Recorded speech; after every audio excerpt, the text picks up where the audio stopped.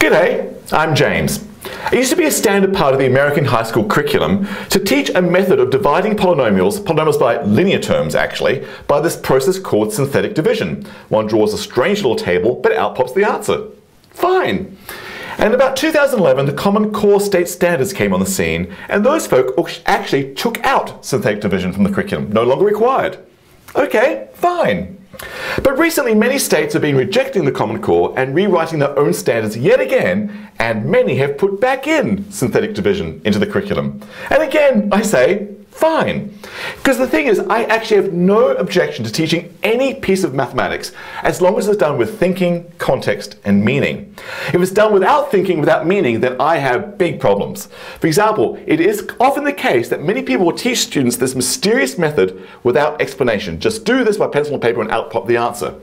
To which I would say if it's done for just getting answers as a black box method, then that is morally wrong and absurd. Because any reasonable 21st century thinking adult would get out one of these things. Just type that into Wolfram Alpha in any way you like and out will pop the answer. If your goal is just to get answers, doing my pencil and paper is absurd in the 21st century. However, I do agree with teaching synthetic division if you want to teach it and want to teach it with thinking, meaning, and context. So I want to go through now what is going on behind synthetic division in case you wish to teach it. Because actually it's a great piece of mathematics. All mathematics is a great piece of mathematics. You've got to see it in the right light. So first of all, let me give you some context. I did an earlier video about rectangles whose perimeters and areas happen to have the same numerical value. So let me just go over that, because that actually is a good motivation for synthetic division.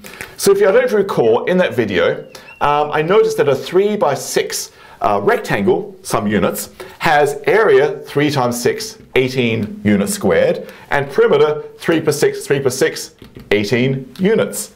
I know this is units squared, I know that's units, however, their numerical values are the same. Crazy. There's another one with that property, namely a 4 by 4 rectangle, also known as a square, has area 16, perimeter 16, the same numerical values. So I asked then as my puzzle, are there any other integer rectangles with area and perimeter having the same numerical values? Okay, well let's solve that right now. I'll quickly go through what we did. Oh, that pen's not working. Let's try this one. Let's try this. So in general, I want A and B to be integers, so an A by B rectangle, and I want its area, A times B, to equal its perimeter. A plus a B plus a second A plus a second B. 2A plus 2B. So swiftly going through this, I'll go very speedily because you should look at the other video for a nice paced approach to this. Let me just bring all the b's to one side and solve for b, so we get an equation for b. So I get ab take away 2b, so ab take away 2b, we have to be 2a's. Common factor of b, which means I have a minus 2 times b, so it tells me b must be 2a times a minus 2. And what makes me a little nervous right here, because it looks like b wants to be a fraction, 2a over a minus 2, which is annoying because I said I want integers. Okay, so let's engage in a very standard technique for mathematicians is to engage in wishful thinking. I wish this was an integer. Namely, I wish that top line was a multiple of the bottom line. Can I make 2a to be a multiple of a minus 2? And the answer is, well, no. I mean, that's kind of silly, but I still want to go for it. I still want to go for it. So I'd rather have 2 times a. I've got a multiple of a on the top line. I want a multiple of a minus 2 on the top line. So I'm just going to make it happen. I'll make it a minus 2. Great. Well, let's just change the question. I can't just put it in minus 2 right there. I better counteract what I did with a plus 4 on top. So, okay, I didn't quite get my wish, but I at least did get 2 times a minus 2 over a minus 2. I did get an integer plus an extra little term, 4 divided by a minus 2. But here's the lovely thing. I kind of like this form in the equation because now I see I need a minus 2 to be a factor of 4. That is, I need a minus 2 to either equal 1 or 2 or 4. And then you find if a equals 1, a minus 2 equals 1, a must be 3 and b must be 6, I'm to that rectangle. If a minus 2 is 2, turns out a equals 4 and b equals 4, I'm to this rectangle. And if a minus 2 is 4, turns out a equals 6 and b equals 3, I'm back to that rectangle. And there right now you prove that these two rectangles are the only integer rectangles with area equal to perimeter. Alright, so that's a great puzzle, but it motivates what people want. They want polynomials to be multiples of other things. So often that comes up in mathematical puzzles like these. So let's talk about how could I check whether one polynomial is a multiple of something simple. And if it's not, how can I make it happen? Welcome to this game. That's what we're going to do here. So let me now clean the board and let's start asking when are polynomials multiples of simple things, and just play with it and see what comes out of it. Because there's great fun thinking in this. Thinking. Back in a moment. Okay, I'm back. Here are two questions, two unusual questions. I don't see them presented this way in a textbook at all. I think they should be presented this way in textbooks. So going on the theme about me playing with integer rectangles, I'm left with questions like this. How close is this polynomial, 2x squared plus 7x plus 3, to being a multiple of x minus 1? It probably isn't, because I just kind of like made it up, but how close is it to being 1? Well, let's find out. Let's engage in the wishful thinking we played with before. For example, right now I've got 2x squared plus 7x plus 3. Let me march through this term by term. I want multiples of x minus 1. I want to see everything to be a multiple of x minus 1. And I look at 2x squared and say, well, it's not a multiple of x minus 1, but at least there's a multiple of x. I can at least think of this as 2x times x, and then I've got the 7x and I've got the 3. All right? But I want a multiple of x minus 1. Don't have it. Make it happen. There's something you want in life, make it happen. I'll put minus 1 there. But there are consequences. I can't just change the polynomial. So I've got 2x squared, yes, but now I've introduced a negative 2x. Let me add a 2x here to counteract what I just did. All right, so I'm doing this bad board technique. I'm being a bit scrawly here, but maybe you can see what I'm doing now, because now I've at least got the first term to be a multiple of x minus 1, but now I've got a 9x and a 3. Well, let's keep going. Let me now work on the 9x. Well, that's clearly a multiple of x, but I want a multiple of x minus 1. Okay, my advice is make it happen. 2x, x minus 1, plus 9 times x minus 1. There's the 9x, fabulous. But I've introduced a minus 9. So let's add a positive 9. Plus 9, I've still got the 3. Oh, and that's probably the best I can do. Equals 2x times x minus 1. It's 9 times x minus 1 plus 12. So it's pretty close. In fact, I can see all that is a multiple of x minus 1. This equals x minus 1 times something. I can even write down what the something is. I'm not going to worry about it. Plus 12. So it's almost a multiple of x minus 1. It's off by 12. There's an error term of 12. Great. Great. That's the game I want to play. In fact, let me do it with this one. How close is this polynomial, x cubed minus 2x plus 1, to being a multiple of x minus 5? Now, look what I'm about to do and compare it with the standard algorithm. Okay, here goes. I'm going to play exactly the same term. I'm going to go march through each of these terms here, try to make each of them a multiple of x minus 5 this time, and adjust if I'm not quite right. Okay, here goes. X cubed minus 2x plus 1. X cubed, that's at least a multiple of x, but I want a multiple of x minus 5. So I'm going to make it happen. This is x squared times x minus 5. So I can't just randomly throw in a negative 5x squared. I better add in a 5x squared, and I've still got a negative 2x, and I've still got a 1. All right, that's a multiple of x minus 5. 5x squared, that's certainly 5x times x. It's a multiple of x, but I want a multiple of x minus 5. Well, make it happen. This is x squared times x minus 5 plus 5x times x minus 5, but I'm now introduced a random negative 25x. So let me compensate by putting a 25x here minus 2x plus 1, so I've still got left hanging around. So that combines to 23x. So I've got x squared, x minus 5 plus 5x, x minus 3 plus x minus 5, sorry, plus 25x take away 2x times x, but I want to multiply x minus 5, so I'll just make it happen. But I've introduced a negative 115, so I better add in 115, plus I've still got the plus 1, so I was really adding in 116. So I can see that this beast here is really some multiple of x plus 5 plus an error term 116. It's really x minus 5 times something. I can even tell you what the something is if I had to, plus 116. So it's close to being a multiple of x minus 5. We're off with an error term of 116. All right, you can't see me because I'm looking through the writing right now. Let me clean the board a little bit, but let me see if we can make sense of these error terms, because there's got to be something significant about the number 12 here for that polynomial and the number 116 here for that polynomial. So let me clean the board a little bit and I'll be right back. Oh, before I go, what do you notice? Do you see the 1s, 5s, 23s? Do you see the 5s, 25s, 115s? All right, so here's what we have so far.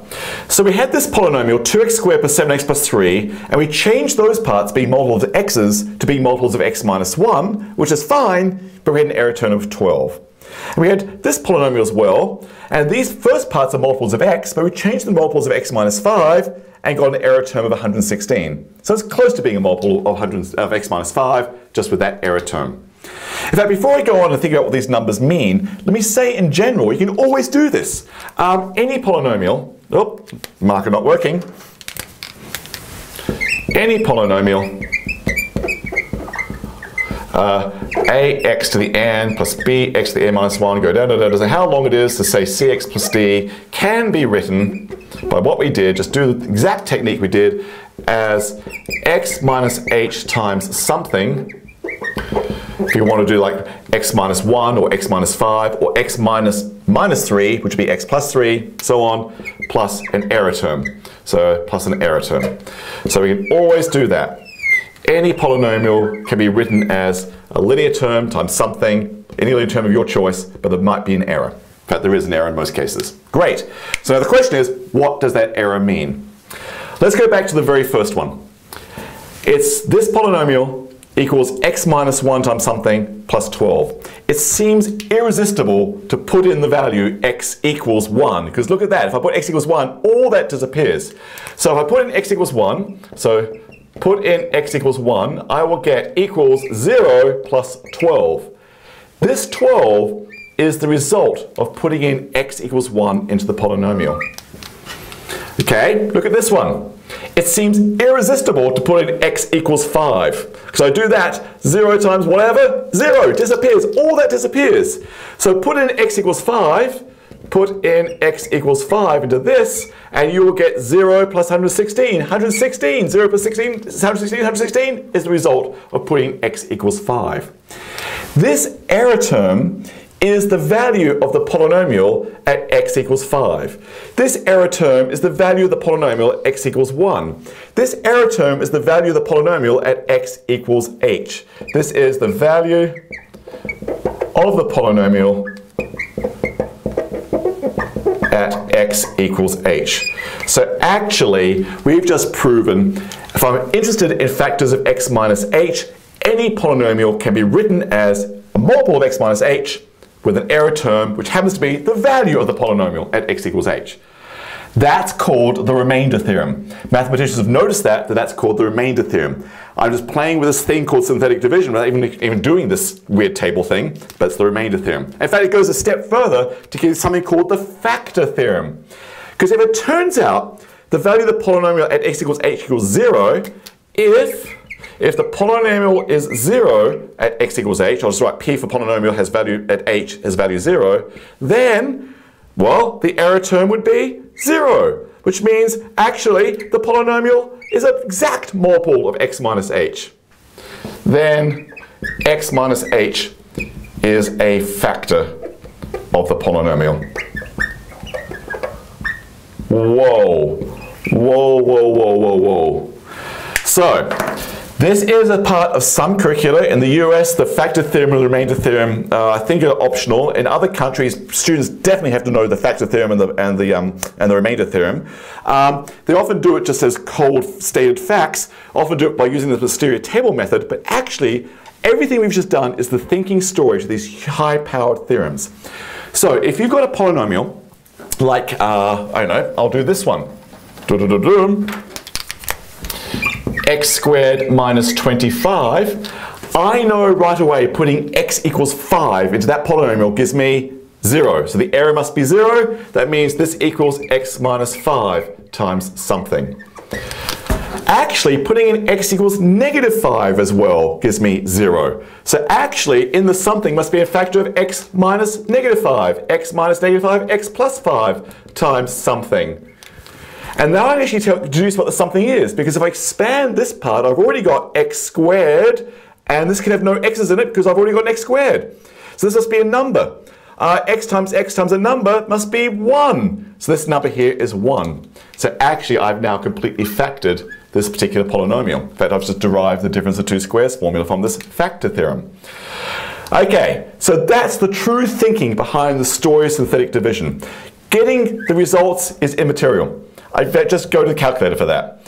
But if you teach the story of the proper nature of factoring polynomials, motivated by puzzles like, rectangles of equal area and perimeter, then it's an actual delightful story that takes a while to pass. I went through this extraordinarily fast, but hopefully you've seen some of these ideas before, and now you know where the story goes, where it lies. And I have no trouble teaching this table method if it's part of the thinking story. In fact, it's kind of fun now to figure out what did I do in that table and how did it match the work I was doing over here earlier on, because you could see the parallels. So go back and rewatch that part of the video, watch what I did here, and see if you can work out what the method is on this table. That's the fun of synthetic division. Well, in fact, it is fun. No objections to teaching it. Teach it with the fun, teach it with the thinking, teach it with the context.